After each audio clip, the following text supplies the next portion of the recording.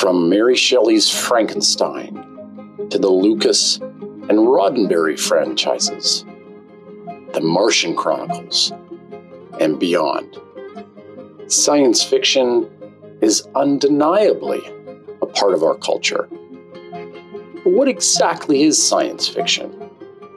And how do you write a science fiction novel? This series will attempt to answer those questions. Okay, welcome. We're back in studio with Kate and Adam, and it's another session of our journey of writing a science fiction novel. So I've been really excited, and I think you guys have been as well, as to how this is actually developing. It seems to be grafting onto our workflow here, doesn't it? Quite nicely, the creative approach. I think so. Yes. It's honestly, it sits in the back of my mind pretty much all the time. The question of like when I actually sit down and hammer out some writing, that is a little more difficult. But finding time, it's the needle's moving. So where was the tennis ball lobbing to? Was it going to Adam or was it going to Kate? I can't quite remember. Like, what was the over to me? Okay, Adam. Okay, did you drop the ball, or we? It's okay if you do, right? We're gonna look at the ball on the tarmac. But I got a bunch written actually. Wow, good for you. Okay. Yeah, I mean, to be honest, I wrote most of it a few weeks ago, but we haven't gotten to it yet. So there's a bunch of stuff there now we can look at. Throw it up on the screen. That sounds kind of dirty, but you know what? Wasn't me this time. Right? Okay. I'm just sharing my screen here. Kate, you're always in good light. Look at that. You got so much brightness around you. Yeah. You should have sunglasses on it. Your future looks very bright. I'll work on my lighting issues. I had my husband install a dimmer switch. Wait for it.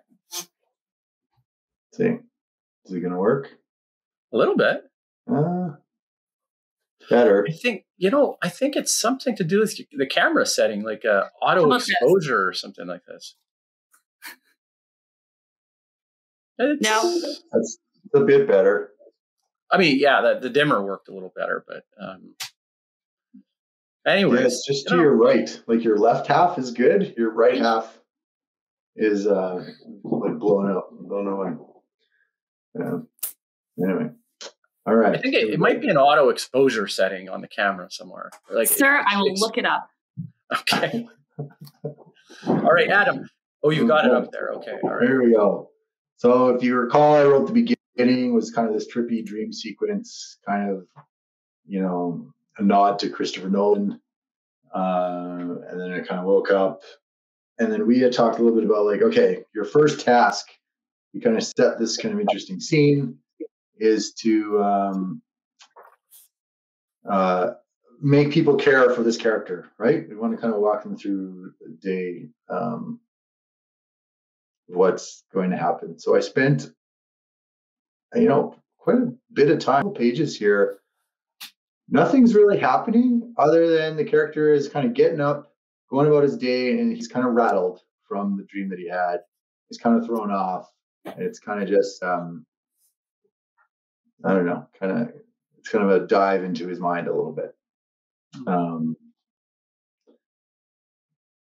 Well, let's read a section. Let's, I don't know if you'll intuitively know where to jump in, but yeah, let's see if we can capture a little bit of that feeling. Let me try and find a good spot here. Maybe I'm just going to start here. Zoom in, I'm old. Okay, zoom in. Otherwise, you're going to be seeing like me trying to read it.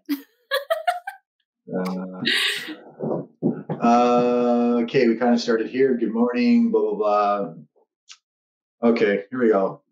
With a shake, I climb out of bed and walk. I need blood to flow. I need to focus.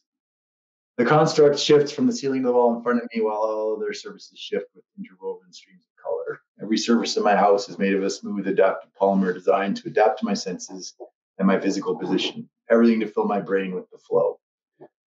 It is as if I'm walking on glass over top the ocean, except instead of fish, I see videos, ads, notifications, messages, an endless flow of information. My walls are my working space, fluidly shifting as I move, the implant in the top of my spinal cord, directing the flow to adapt to my desires. A video catches my eye instantly. A three-dimensional holographic projection appears directly in front of me. More fighting in the reach. There's always fighting. I got a question. This is a pretty important technology question. So the implant in the top of my spinal cord directing the flow to adapt my desires. What are you trying to say there? That it actually can give the person who has the spinal cord enhancement, the ability to circumvent desires?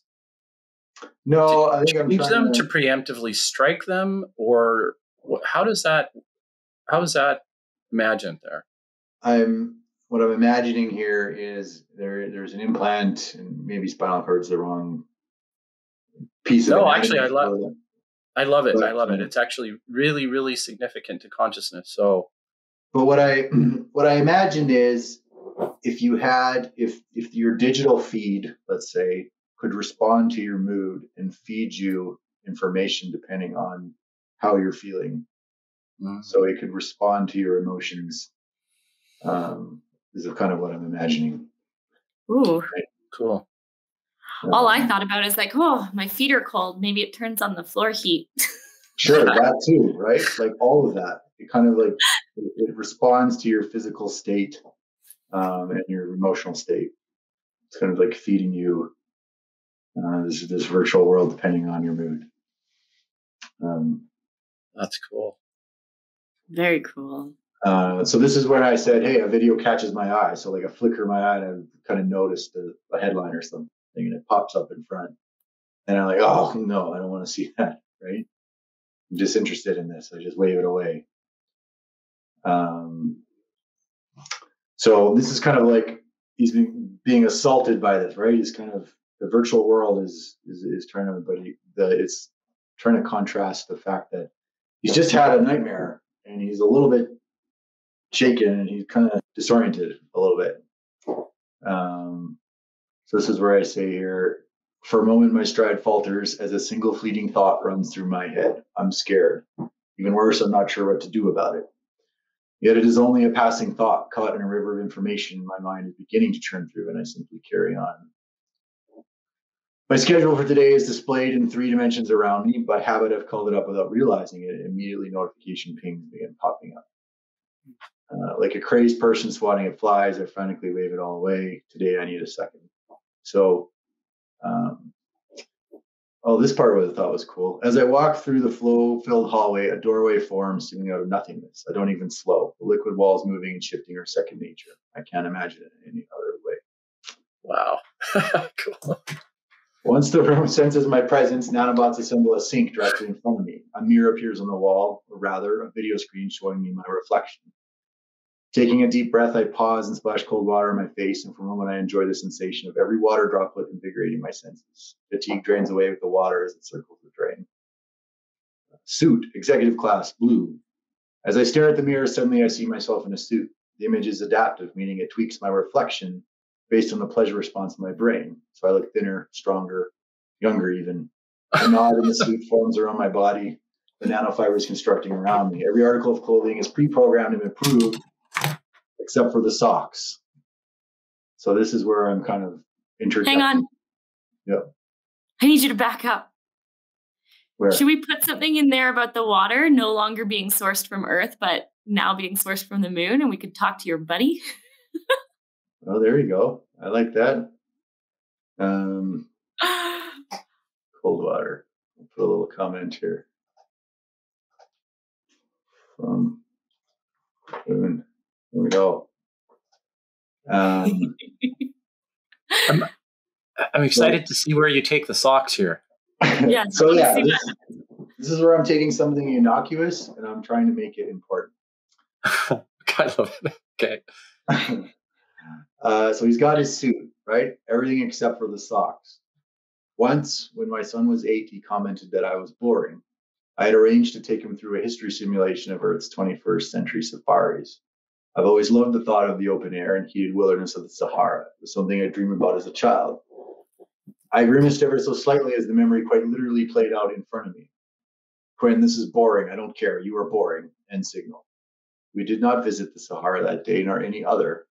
Like a wounded thing, I had recoiled, retreating to this very room and staring into this very mirror. I had asked a simple question. Am I boring? A psychologist once told me what I was really asking was, am I worthy? Whatever. From that point forward, I allowed the type to randomly pick one piece of clothing, my socks. With a gleeful anticipation, I wait until they form over my feet. Feeling myself for a brief moment, I look down. Yesterday was fish.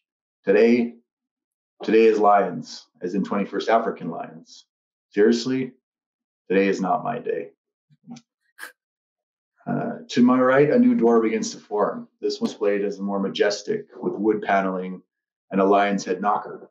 That door always changes to suit my mood, or at least reflects the signals my implant is picking up from my subconscious.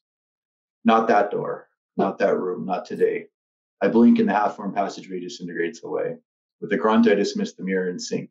Shoes fall over my feet as I'm already walking out the door, leaving my personal oasis of vulnerability behind.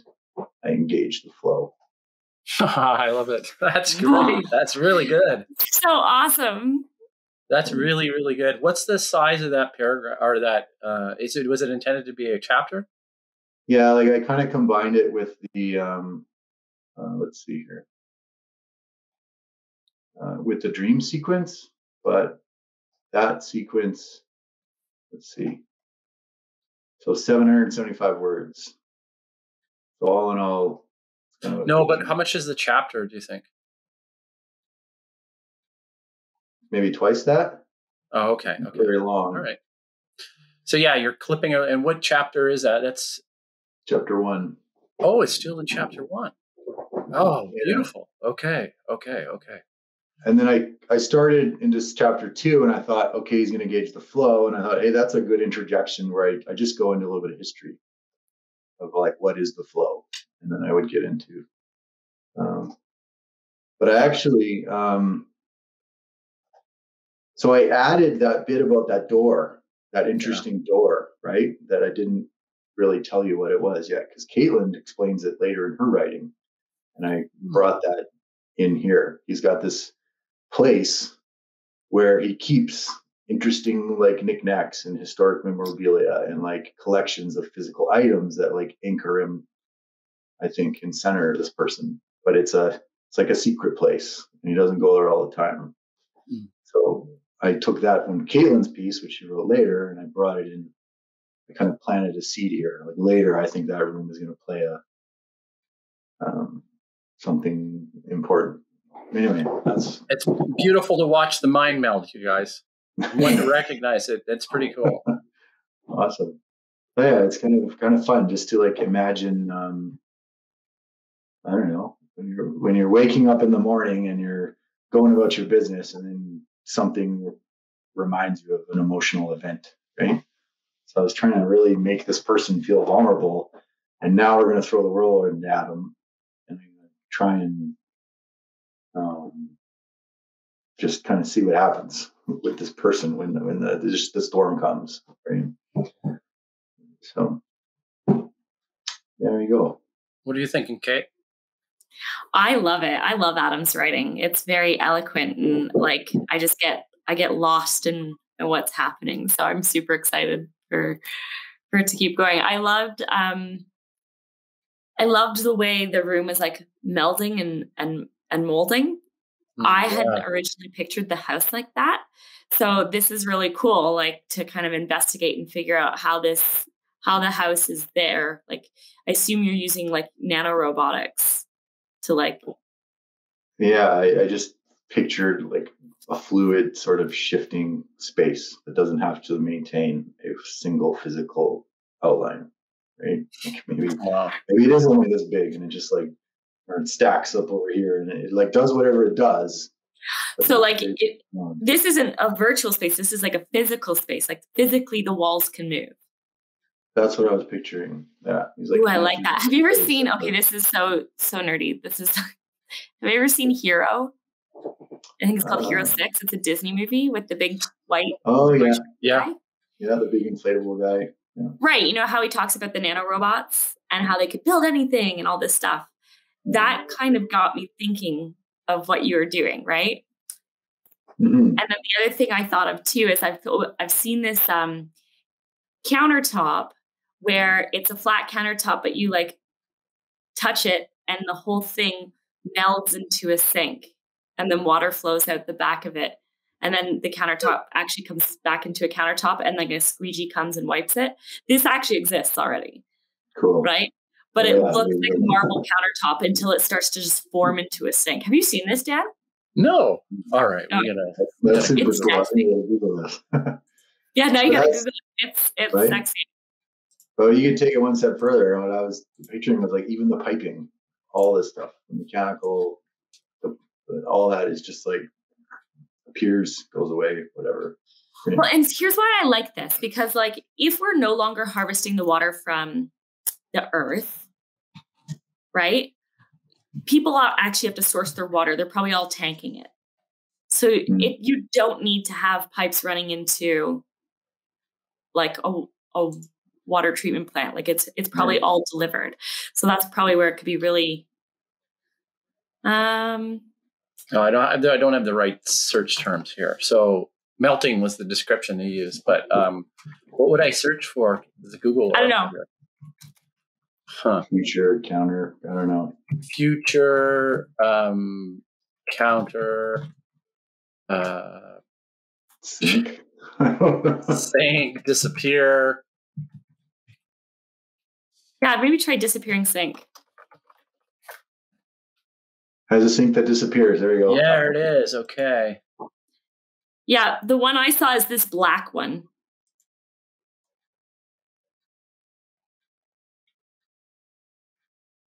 Okay. Here we go. Is it? Do you got it? I think so. I can always there's this one in the chat. I think it was this one. No, this wasn't the one. No, that's not the one. Can you hear it? No. Okay, all right. Cool.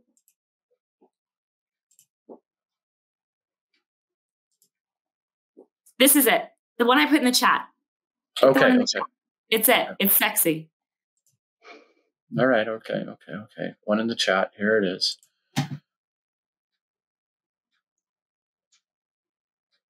Okay. Hold on. What's going on here? Hold on.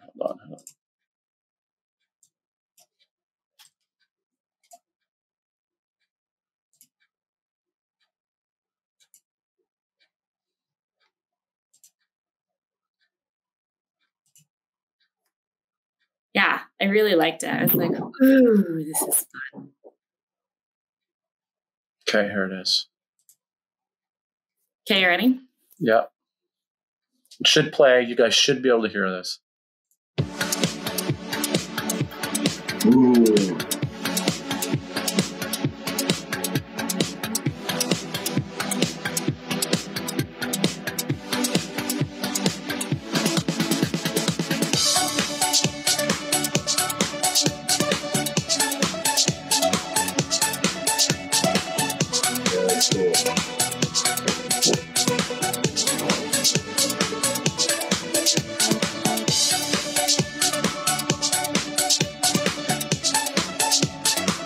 Wait for it.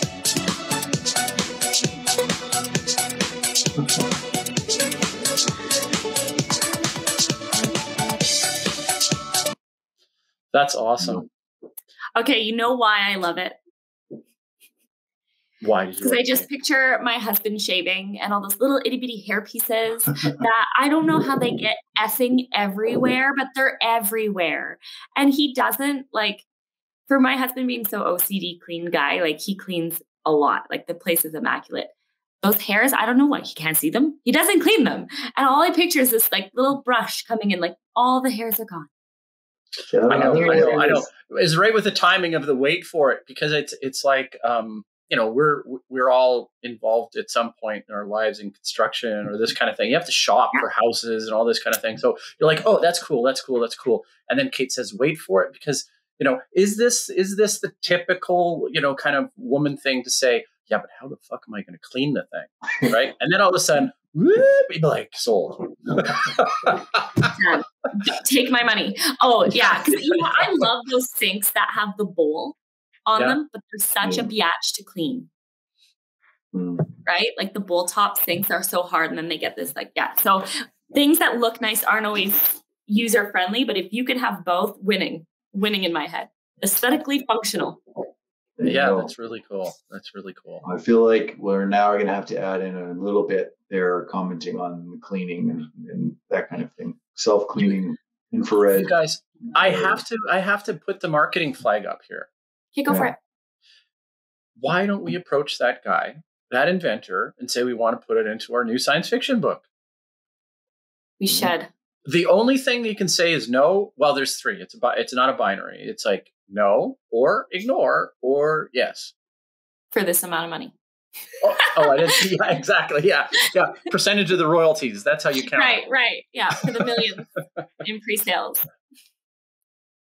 Well, But wait a minute. You guys have this whole network of then have him come be a part of it. I mean, this can't be his only claim to be able to get this fantastic, technology out, right? So if he's an inventor, maybe we reach out to this guy. If he's an inventor, maybe he wants to invent some cool things for our book in the housing design.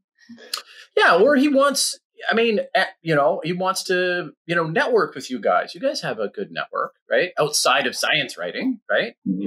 Bridging the gap between these two things, right? I think we invite him on the show. Let's see. Exactly. What was your inspiration for this? What's your next big thing, right? This is what we are imagining, right? Liquid walls, blah, blah, blah. Do you think that's feasible? It'd be fun. Yeah, I think it's kind of like this slowing it down enough to smell the flowers kind of thing. There is an opportunity. Opportunities present themselves, and there's reach out. It's worth an email. It's worth a 5-minute email. Hey, we really like this. We're talking about it. Here's our show. Blah, blah, blah, blah, blah. Right? Would you like to be a part of it? Caleb's doing it as we speak, I think. Yeah, I have this carpe diem sort of almost like action plan. Anytime I think, I'll do that later, I go, why did I just say that to myself? I got to do it right now, right? Because if it gets put into a future file folder, it's like so hard to retrieve sometimes. Struggling, it's hot. Honestly, I'm finding that even with the rest of this writing, right? If I get in the mood and something distracts me and I don't write, then I'll lose that inspiration is gone. And the next time I'll come back at a convenient time, and now I'm not feeling inspired. I've missed the opportunity, right? The creativity wanted out, and if I don't let it out, it's going to go somewhere else. Right? Just capture it. Just pull it up. Have the the Word document that you're working on always handy on your desktop, so you can just plop it open, boom, make a few notes, move on, keep going. Right. That's really important. It really becomes kind of almost like a best friend in a way, right? There's should be a love-hate relationship with this, with this birthing process of a book, right? Well, I am predicting that it might accelerate a little bit here because things always slow down work-wise, kind of second half of November, December. It's always slower. Right? So who knows? Maybe this will move a little bit faster towards the end of the year here. It's happening. It's my hope. Just reached out to the guy. Yeah, awesome. There you go. Yeah, I'm a do it now kind of girl. You got yeah. That's good. That's very popular, I bet, in high school. No.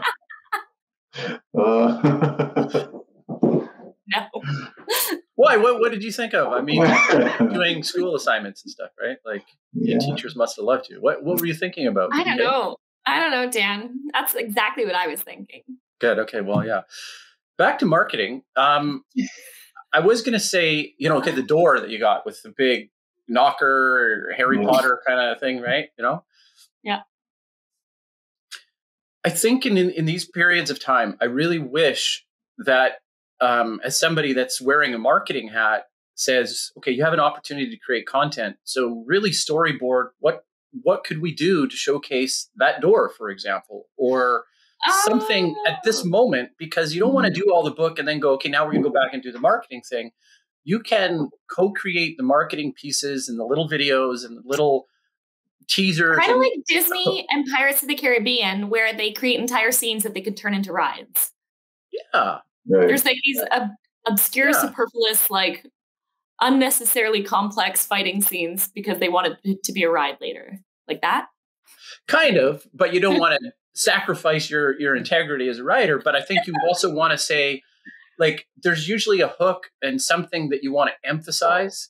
And if that's the hook that pulls somebody in to go, oh yeah, I want that.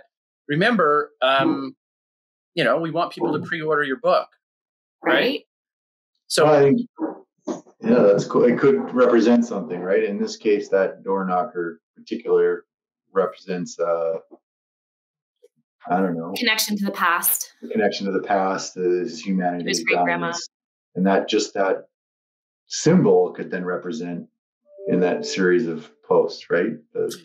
So you write a paragraph or half a paragraph that says, with the image that you find, and here's the thing that kind of helps me when I consult the Google Oracle. Sometimes I actually use it as something that I don't know what Google's going to serve up. Like, we could do it right now, right? I'll show you what I'm talking about. So if I type in, or actually I'll let you, Adam, share your screen and open up a new Google page, okay? And search for door knocker lion, okay? And then let's see what pops up. The reason is that rather than thinking, oh, that's the one, I want to choose that, sometimes bound yourself by what Google's actually showing you, right? It's like, oh, really? This is what people think of when they use, well, somehow I went incognito here. There we go. All right. Do you see Google? Did that work? Yep. There we go. Yep. All right. So we're going to go lion door knocker. And then images, right? Yeah. And so, okay, so, for me, do you want one that shows the whole door? Possibly, right? Yeah. But this is kind of nailing it, right? Yeah. Door with... Oh, this is kind of cool, this one. Yeah, that's really, really, really cool. Right? It kind of looks like that liquid surface, right? I like that one. First Lord of the Treasury. That's awesome. Okay. Or even this one, right? It's just like this. Like, I like the spot. There's like, light and otherwise dark space, right? It's a metaphor for a lot of different things. Yeah. So even if it's a reading about this with a superimposed thing of your book, and this is now you're going to have, let's say, through the series of the writing of your book, you have at least a dozen of these little videos, right? These little catcher things. Well, when the book publisher says to you, well, do you have any marketing? And you say, yeah, we've got these little videos, and they've already got some equity in the, right. And then we could play like the future's knocking. There we go. All sorts of, you can get all stuff that's kind of too cheesy for the actual book, but is just like, like wink, wink, kind of thing. Right. Mm-hmm. I encourage you to do that, because you don't want to, you go through the whole process, you develop the assets as the ideas are really fresh. And then, we almost just do it sort of naturally, right? Like, and the door knocker is one of those things that like is antique to us, right? Like now, if you don't have a doorbell with a camera on it, but like in the future, it'll be a camera and a notification comes to you. You don't right? Like you're not going to have a physical thing to touch to be like, I'm here.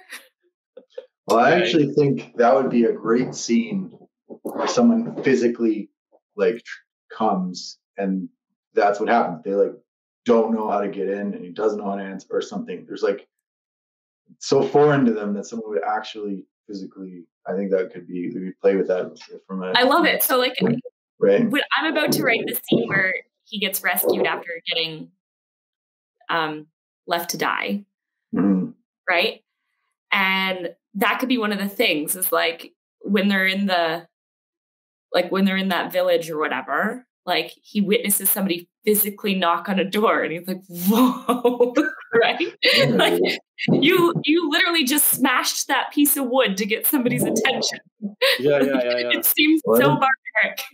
This could be a fun, right? If you're writing that scene, because we can purposely juxtapose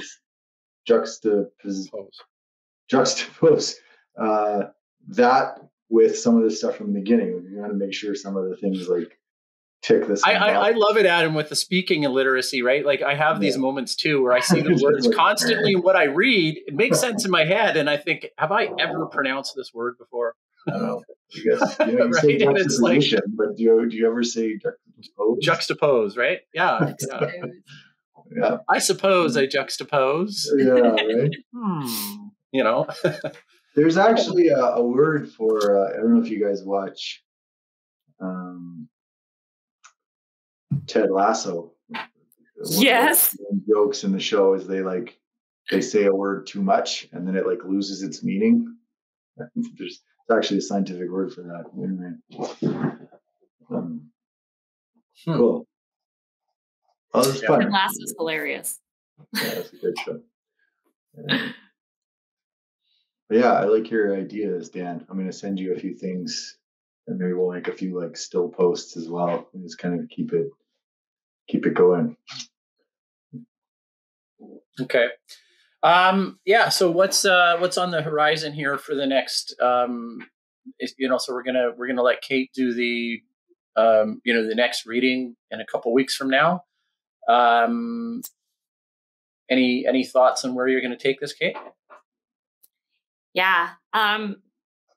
So the last I read, our two hackers, they hacked the system, right? And so now I'm going to write it from their perspective of the pod comes down. And this is the last scene we ended with Quinn was that they were landing and he thought he was there, but all of a sudden things go wrong, right? And he kind of blacks out and they remove his sight and everything, right? So essentially what these two hackers do is one of them is the computer hacker and the other guy is the biosurgeon, if you will, who's actually going to remove the implant because they're using that implant to breach the system on Earth. Right. And all they have to do is code it such that it's reached the system and like they've removed it from the actual sort of blockchain to say that everything's already happened, even though it hasn't in the system. So nobody tracks that this guy's gone missing, that Quinn is missing. And so I've got to write his sort of like they're doing that and then his coming to this unknown face on this unknown planet. I'm going to ask if you're envisioning it in any way like a rebel move, because Quinn kind of has this really cool like rebel feeling to him or her. And it'd be interesting if you could build up some populations of suffering, like people that are disconnected, and so that this is a liberation move, right? Liberating people from technology. And I know this kind of counteracts with the idea that you relinquish actually physical years of your life, right? Because we've talked about this before, that if you're unplugged from the system. But this is a very real part of the discussion of what it means to be human. Is how much technology do we plug into, and do we have the forewithal to or the wherewithal to say when enough is, right? And so Interesting. And there's like a oppressed population. Like this, Quinn actually discovers that there's this community of liberated people that are more in touch with their more primitive being, and they don't live as long, but they live better or whatever. And so it's like almost like a tribal return to go, those were a they, but they're no longer a they. They're actually a holy fuck. I don't know if you noticed in that scene that I wrote where he notices an article and it pops up and he says, "Oh, more fighting in the Reach." I called it the Reach, and I think Kaylin might have had a different name for it another time. I call it the Edge, but we can figure that out later. Whatever. That's like the foreshadowing, I guess, right? Because the idea is he has to engage these people who he's previously turned his nose at, right? The outsiders of the group. And he's got to kind of get to know, like you said, the Rebel Alliance. He's got to go there, meet those people. And I think we wanted to explore kind of a metaphor for creating economies that work in super poor countries like right now, going there and creating some kind of business, economics, whatever, in this place that could work with, right? Like bridging the two worlds in a way that's never been done before. Yeah. And I think too, like, so on this planet that he's been stranded and left, he gets saved by this humanoid group who is unplugged, and they're living deeper meaning lives. So because he's always probably ignored the Reach like everybody else, it's a pest, it's a disease on their society. But because he lives with this humanoid group while he heals and tries to find a way back into the system, he understands what it means to live deeper, not longer. And so it's this revelation, I think, this journey where he's like, wow, I could live to 200, but it wouldn't matter if I'm not living deeper, if I'm not present, if I'm not connected, right? It's just a number now. And he gets it. So when he finally sneaks back into the system, he has to go to the Reach or the Edge because he's not back in the system. Like, he can't get into his house. He can't do any of this stuff without being chipped in. Like, you're done, you're out. So he's got to find a way back in where somebody recognizes him. And so I think what's really cool there is he's going to have a deeper understanding for these people who he thought would just dismiss like this disease on society. He understands some of them better. And I think that's a cool connection piece where he starts to discover what the opportunities are there. I love it. What I really like you guys to make a note of is that slimming feature that happened within his house. There's an opportunity for him and for you guys to contrast him in front of a mirror that looks 21st century, and you're looking at yourself, you're looking at your wrinkles, you're looking at your receding hairline, you're looking at women have thinning hair, maybe that's the way we do it. I like that. Right. And then all these insecurities just smack you in the face and go, I'm not the leader I thought I was, but I know I am, but I don't see that person. I love it. And I love the image of him walking and like being startled by somebody and not even realizing that it's his own reflection. Yeah. And that's such a pivotal moment for consciousness, because that's the moment when the child becomes self-aware, right? And recognizes himself in the mirror. Right? This is a psychological, so make a note to say, what is that research? Really important, right? Because you have children, you go, well, when did they notice all of a sudden that, my son or daughter knew they were an entity, right? Like visually, we're able to actually know that was them. And that's a Piaget. That's what Adam said, right? Like, I can't say that. I read it 1,000 times, but I never really say Piaget and that's a cool idea. I like this a lot. Right? I like it. I so love this because I spend in the morning and I'm like, who's that grayed haired girl coming out? I don't know her. Who's this?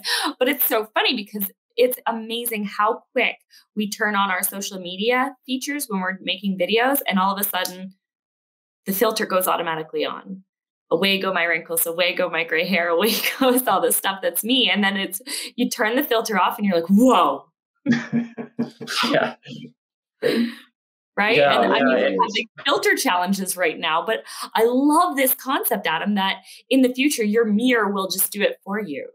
Right. And will we actually not be able to recognize ourselves because all we're seeing back on ourselves is who we want to be, not who we actually are.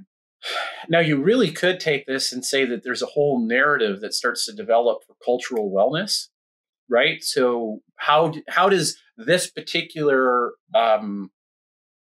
entity in the cog or number 54327, blah, blah, blah, a citizen number, blah, blah, blah, blah, how do they project themselves in a self-image and in an identity statement, right? And having the data, not to say it's a nefarious sort of like ill-advised or dystopia or anything, but there's maybe make the case that people are actually trying to use technology to to make us a more psychologically healthy society, like advocate for that, right, in the way and make it and defend it and build it that way, right? Well, this just offers a whole realm of crazy things. Like, my husband likes me to have dark hair and he wants me to dye my hair and clear out my grays. That's his personal preference on what he thinks is, sexy. Me, myself, I want crazy colored hair. I want to have like the fire engine red hair. I want to do fun stuff. And he's like, no, you're a businesswoman. You can't do that. And so wouldn't it be neat if like you could be like, well, I want to see this person with this color hair. Oh, now I'm attracted to them. So like their personality, you could select so you have a filter specific to somebody else. Oh shit! You know the idea that popped in my head. This is a little bit embarrassing, but so you imagine the dynamic between a man and a woman, right? So they're sitting in a business sort of thing, right? And so, the woman's image projects. She's comfortable. She projects in like a tank top and a little bit more relaxed and blah blah blah and all this. But then his image starts to change, and she's like, no. I don't like that. So all of a sudden she's got like this turtleneck on. See? Right, and this big cardigan, and she's all like wrapped up and huddled, and just like okay, so I know we're at time. I know we're at time, but I have to tell this story. Okay. So I tend to run hot. And so I often wear shirts that are sleeveless or tank tops, right?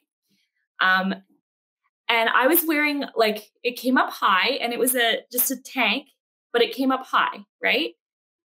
And I had my shoulders showing. And I got told by a client that I was dressed inappropriately. And still to this day, I haven't worn that shirt. I love the shirt. I haven't worn it because I feel self-conscious in it. And every time I don't have something covering my shoulders, I'm now super self-conscious of my shoulders, which I didn't think anything of it before. I was just comfortable in my own skin. And it's amazing how one comment can change how we perceive ourselves and how we operate. Yeah. Kate, I applaud you for that because it's vulnerable in a way, but you could go elbow swinging and say, that's not fair. I'm going to do it anyways, but you can't not unhear that comment. Like, it was shocking to you. You're comfortable in your own skin. All of a sudden now it's brought to your attention, so you can't unhear it. And so it kind of sours something that, there's no need for that, right? But we can't, how do we undo that, right? It's just interesting. I know. And me being comfortable in my own skin might make somebody else uncomfortable, right? And so where's the balance between like who I am and how I want to be and how I'm impacting others? It's very interesting, this whole concept. I know we're running over time, but I had to tell that story. It was so relevant. And then to this day, I still feel super self-conscious. And I always ask people, is it okay if my shoulders show? I'm too hot. I got to take my sweater off. Is anybody offended by my shoulders? Yeah. You've heard me say it, right, Adam? Lots, Yeah.